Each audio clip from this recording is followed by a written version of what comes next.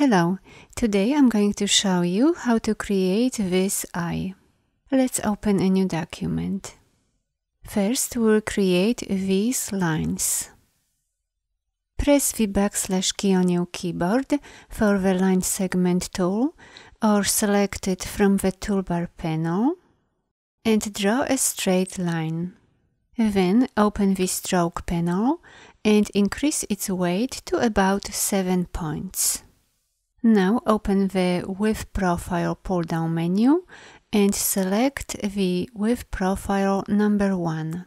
Next, we'll rotate this part around the circle and create extra copies. Go to Effect, Distort and Transform and choose Transform. Turn on the preview box to better see what we are doing. Change the copies to about 12. Then highlight the number in the angle window and press the up arrow key on your keyboard several times. You can always adjust those values to your personal preference. Bring the stroke to the front and change its color to any shade you would like to use for the eye. Now go to the Layers panel and open the sub-layers. Next, we'll create several copies of this line and apply different effects to them. First, go to Effect, Distort and Transform and choose Zigzag. Now adjust the values. Let's create another line. Just click on the existing line and drag it into the Create New Layer icon at the bottom. Give it a different color. Then press the letter R for the Rotate tool. This will place the rotation point in the center of the line. And now click on the top anchor point and drag. Make sure both lines are selected and create 2 extra copies. Select the third layer from the bottom, then go to Effect, Distort and Transform and choose Twist. Change the angle to about 13 degrees and click OK. Now apply a different color to it. Select the above layer, go to Effect, Distort and Transform, choose Twist, and this time change the angle to -13. Then apply a different color. Now select everything, go to Object and choose Expand Appearance. Let's hide the edges to better see the lines. To do this, press the Ctrl and H keys on your keyboard. Don't forget to turn them back on when you are done. Right-click with your mouse, choose Ungroup, and repeat this step one more time. Next, we'll change the scale and the rotation of the existing lines. Go to Object, Transform, and choose Transform Each. Change the horizontal and vertical scale to 70%, choose Random from the options, and change the angle to about 4 degrees. With everything still selected, press the Ctrl and G keys on your keyboard to group it together. Next, we'll create the outside circle. Select the fill and change its color.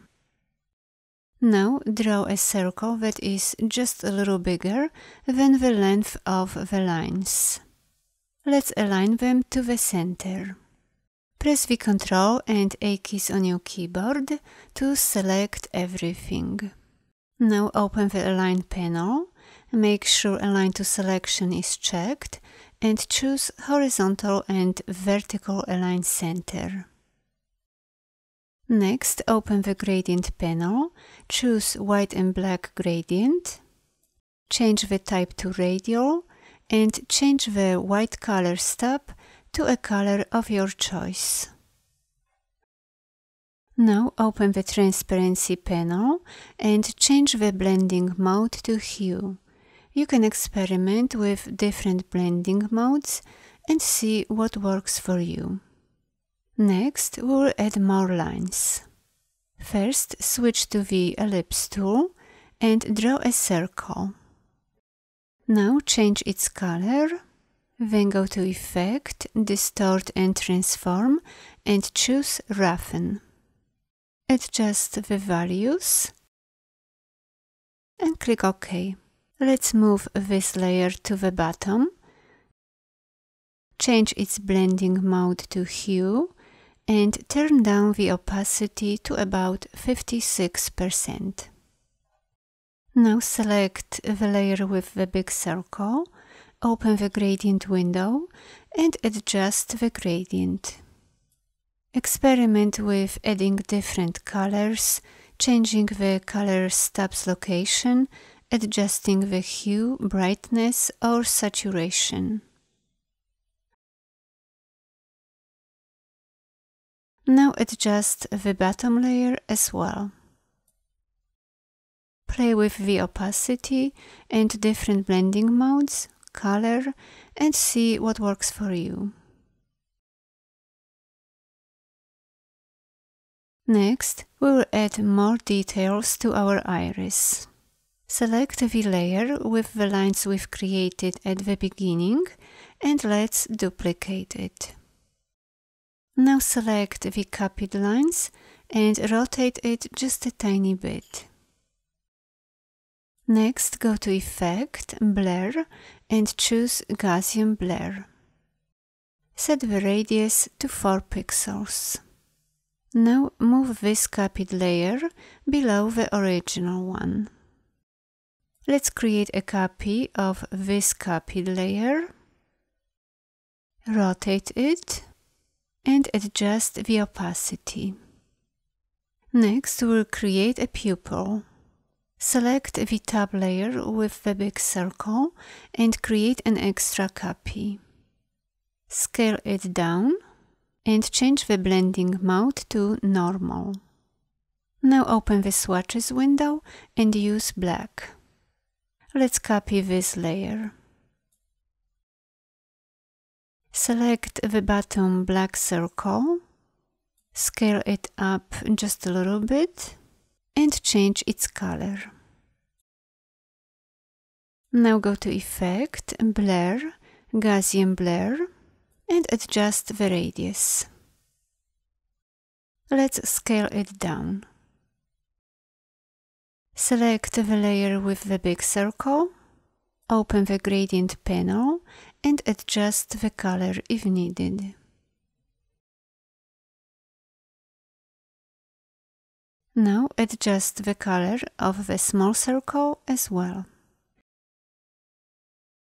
If you wish, you can always come back to any of the layers and adjust them individually. Experiment with color, hue, saturation, opacity, rotation, just be creative.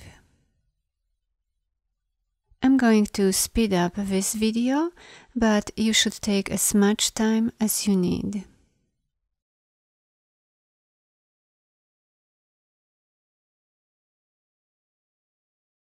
Finally, we will add some highlights. Select the big circle and create a copy. Now go to Layers and move the selected copy to the top. Change the blending mode to normal. Go to Swatches and choose White.